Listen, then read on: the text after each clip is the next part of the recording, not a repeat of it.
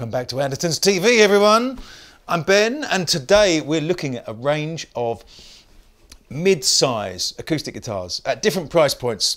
We spend a lot of time, I mean guitarists as a species spend a lot of time talking about dreadnoughts and other types of guitars, but we thought we'd concentrate on the guitars that fall between your big dreadnought and your little parlour guitars today. So we've got a selection.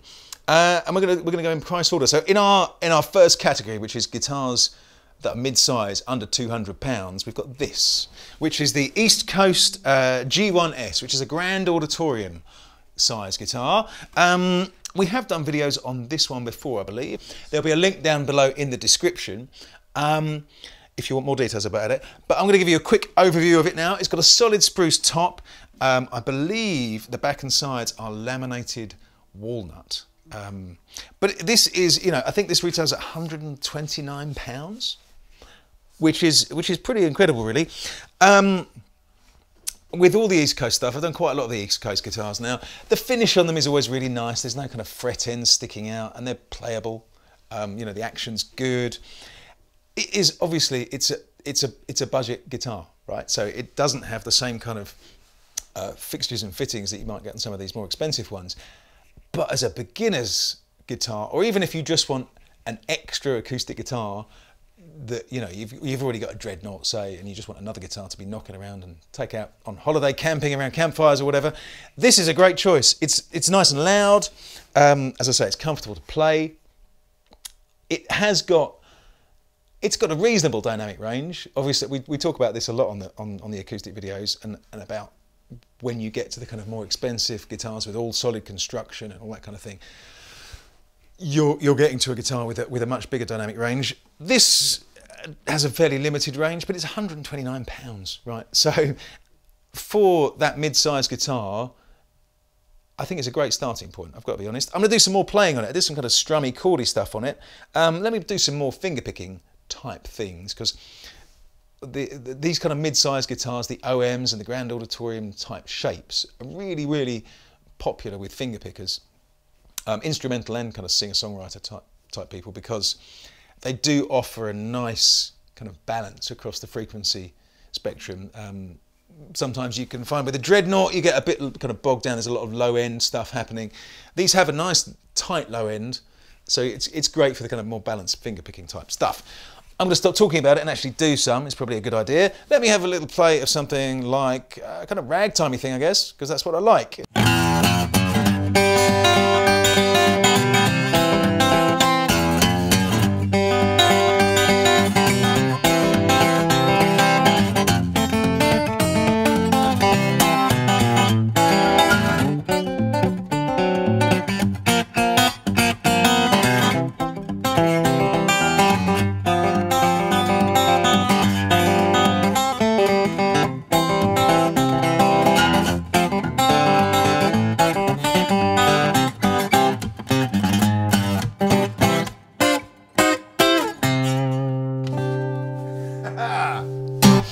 So yeah, it's a super fun guitar to play.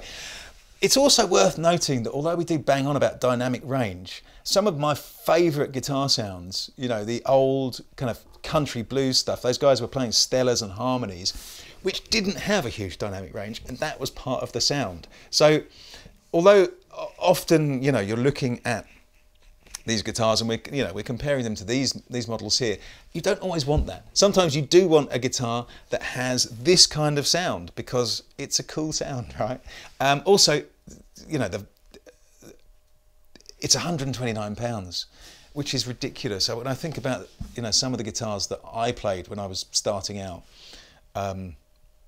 which were complete dogs, really. As a first guitar, if you want to get into playing steel string guitar, this is an excellent choice, really, especially if you're after something in this mid-size shape. So there we go, really. The East Coast, if you're after, if you're looking for a guitar under £200, you want to experiment with an acoustic guitar in this kind of shape, or you just want to get into playing acoustic guitar for the first time, this is a really good way to go, I would say. There we go, the East Coast G1S. It is our first contender for the sub £200 category. It's a lot of fun. Doesn't have a pickup. That's fine. It's an acoustic guitar. Let's move on to the next, our next category. And we're going to be looking at this, which is the Alvarez. What is it? The Alvarez MF60 OM. So we're into the first of our OM body shapes. This currently has a retail of £449. So it's in our sub £500 category.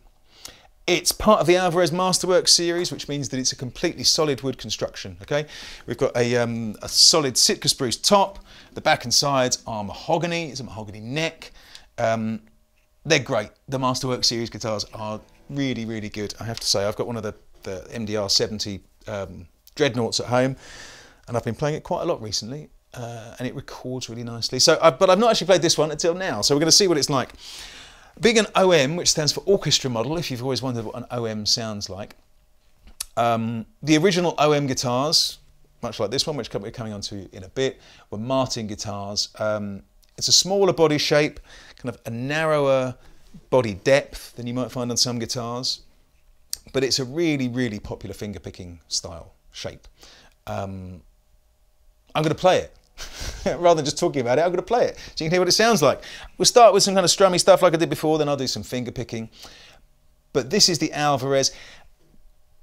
For what you're getting, £449 is a remarkably good deal. There's no pickup on here. Brilliant. You don't need a pickup. It's an acoustic guitar. You can put a pickup in later. But here we go. Let's try some strumming.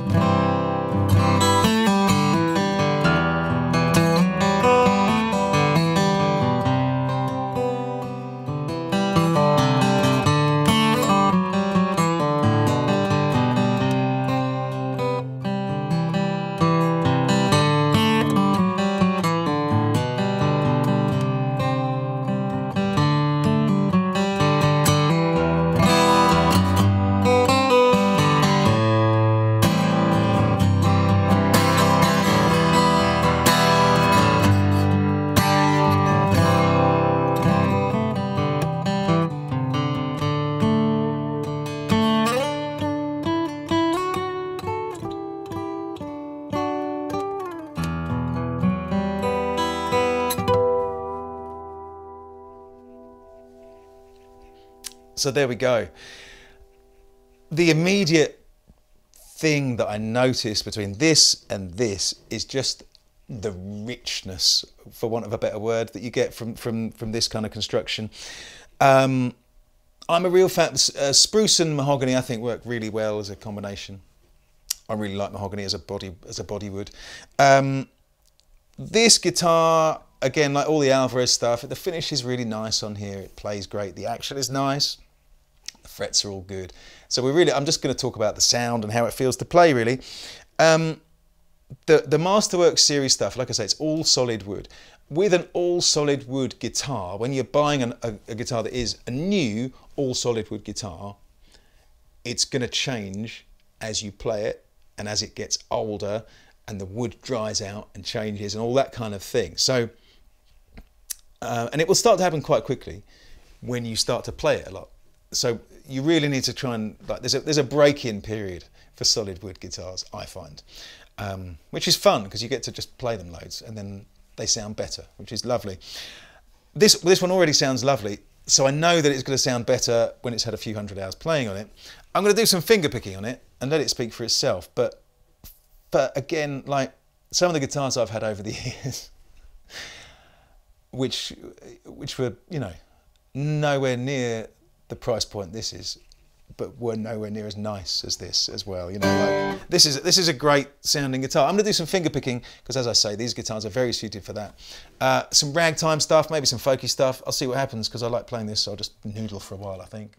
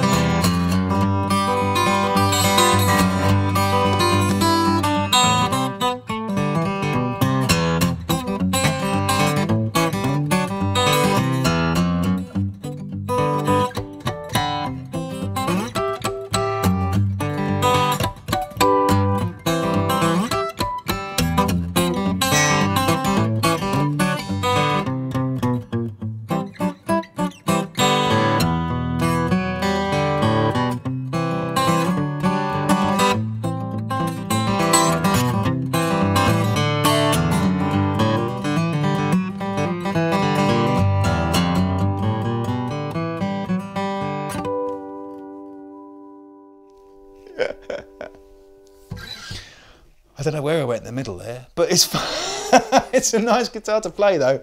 That's what I mean. It's just a nice guitar to play. I could keep talking about it, but really, I think I've said all there is to say. It's less than £500 and it's an incredible guitar for that money. I'm going to move on to our next price point now, but that's the Alvarez MF60 OM. It's a great sounding guitar. It looks cool as well. I really like this scratch plate, and and the binding and all that kind of stuff is really nice too. This is it herringbone or is it something? I can't remember what they call it. But there we go. It's all solid. It looks nice. I believe it comes with a case, but I'm not entirely sure about that. It will be in the description below, so you can find out there, where you can also click like and subscribe and leave me any comments and messages. I'm going to move on to this next one. So now we're into the kind of the more premium end. Those of you who are keen acoustic guitar spotters will know that this is a treble O15, which is a Martin classic. So the treble O size is, now I get very confused about Martin body sizes. I believe that the treble O and the OM share a body shape, but the neck, the scale length is different. But then I looked at these and they feel the same. So I'm not sure. You'll have to check the specs below. I'm going to play them. This being the treble O15 ME. It's all mahogany. So it's mahogany back, mahogany top, mahogany sides, mahogany neck. Well, actually, I think it is a mahogany neck on this one. It's got the cool tuners, the open gear Grover tuners. It's a classic. It's a classic. I know Pete likes to play an all mahogany treble O15. I think his main acoustic guitar of choice. I really like them as well. I'm going to play some stuff on them.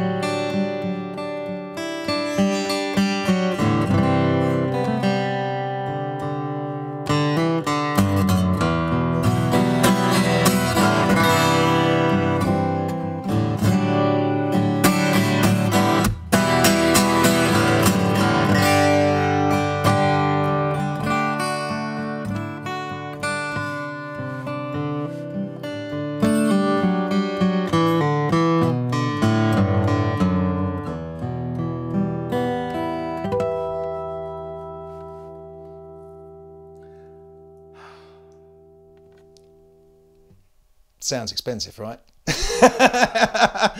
It's a beautiful guitar. It's a classic for a reason. I know we were talking about, I spoke about it earlier about how guitars get better the more you play them. I think Martin have like a tagline that is something along the lines of, it's never going to sound worse than the day you buy it. By which they mean that the more you play it, the better it's going to get. The more it matures, the sound will open up. But you heard there the enormous dynamic range that this has got, from really quiet finger picking all the way up to the big loud strums. It handles it all, and it just is really nice. It's really nice. It's a lovely guitar. This one I think is currently at 1,500, but I think Martin, there's been a price increase, so it might be up to about 1,800. Check below for prices and links and more specs and things. I'm going to do some finger picking on this. When you're into this kind of price range, you are looking for everything to be really tip-top, and it is. It seems pointless talking about the finish on Martin guitars and stuff because it's always impeccable, really. But this is really nice. It's a satin kind of, I'm not sure if it's open pore finish, but it's just lovely, and it is a guitar that makes you just want to sit and play it, I find. Let me do some finger picking so you can hear how it sounds for that. Spoiler alert, it's going to be great.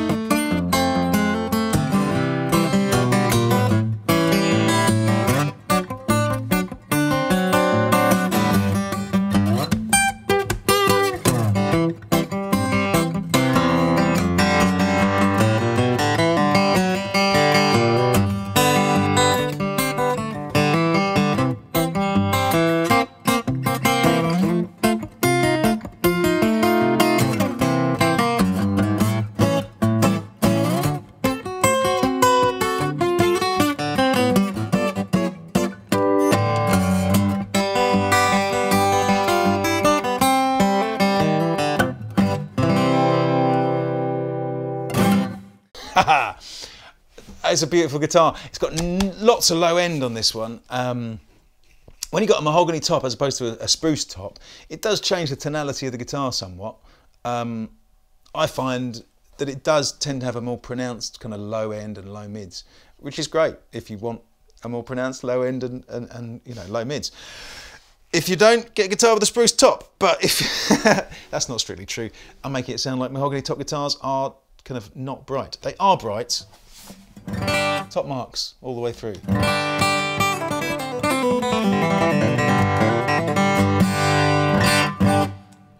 So there we go. It's a beautiful guitar. It's a classic, the Treble 015. Yeah, it's a beautiful guitar. I think it's time to move on though to the real high-end premium mid-size guitars that we're looking at today. And that is this. The absolute classic. The OG of OM size, if you'll pardon the terrible pun there. This is the Martin reimagined OM28. It's beautiful, isn't it? It's a classic guitar, really. Sitka spruce top, East Indian rosewood back and sides, solid hardwood neck. They're a bit vague about what the neck is made of. It looks like mahogany, but there we go. This is the kind of current OM28 that Martin are doing. It's had various tweaks over the years, but the reimagined version is their kind of current one. This is the most expensive guitar we're looking at today. This is in the under £5,000 category. I think the retail on this is about 3,600, 3,700, something like that. Do check below for the current prices and specs and things. I'm going to play it and I'm just going to enjoy it. I hope you do too. It's a beautiful guitar. I'll talk about it more in a bit, but for now, here we go.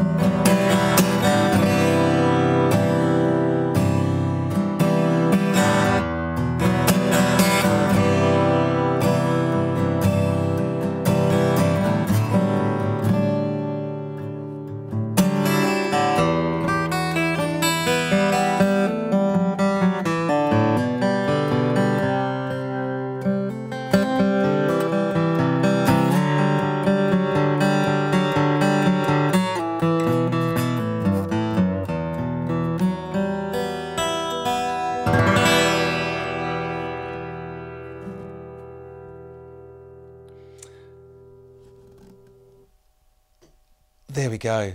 I mean, it's a beautiful guitar. It should be. You know, it's an expensive guitar. The thing when you're looking at guitars in this price range, obviously all the materials, all the construction methods, all the craftsmanship that's gone into it is all super high end. It is a lot more expensive than some of the other guitars we've looked at, obviously. It will hold its value, if not get, you know, more valuable unless you put a hole in it or something. So there is that aspect of it. But also it does have all the things that we do go on about. The dynamic range and everything is there if you need it. It sounds super rich. It's a really hi-fi sounding guitar. The nice thing I like about the mid-sized guitars as opposed to like Dreadnought or something is that you can wrap yourself around them a bit more. And the OM size, this kind of OM body shape, because it's got a narrower body than something like the Grand Auditorium shape or a Dreadnought, you can really kind of wrap yourself around it if you want to. The whole thing, you can feel it kind of vibrating and resonating and doing all that good stuff. So there we go. Obviously, it's a lot of money. It's, you know, £3,600, but you don't have to spend that much. We've shown, you know, with this side of this kind of to my right, we've got some guitars that are considerably cheaper. They're still really fun guitars to play. They still have the kind of essence of what makes a medium, kind of mid-sized guitar, you know, what that vibe is, but it's not £3.5 grand. If you've got £3.5 grand, this is a beautiful choice. I like them all, which does, I know I should be more, but it's trying to compare something like an EastCoast to this isn't really a fair fight, is it? Because that's £129, this is £3,700. They each have things I like about them though. And if you're looking to get into playing mid-size acoustic guitars, you could do a lot worse than start this side. I mean, if you can afford the Alvarez, that's a very, very good choice. And then if you're looking for the premium mid-size stuff, we've got a few other kind of options, but we thought this one and the Treble 015 would be just a really interesting place because they're kind of benchmarks for this style of acoustic guitar. So let me know what you think. If you're into playing guitars this size, or if you're thinking about kind of taking up playing acoustic guitars and you're looking at an OM or a Triple O size, or even a Grand Auditorium, let me know what you're looking for in a guitar and comment below. Don't forget to hit like and subscribe. We're going to be doing lots more videos of this kind of thing. Let us know what you'd like to see videos on and we'll try and oblige. But in the meantime, here we go. Our mid-size guitar comparison at different price points. Catchy title, right? We've got the EastCoast, that's less than 200. The Alvarez is less than 500. The Martin Treble 015M is less than 2 grand. And then we've got this, which is the reimagined OM28. I've got that right. For some reason that won't stick in my head. The OM28, which is 3,600. Thank you for watching Andertons TV. This is Acoustic Paradiso. I've been Ben. It's been a pleasure. I'm going to play out on the Alvarez, I think, because I like it, basically. Let's go down to drop D.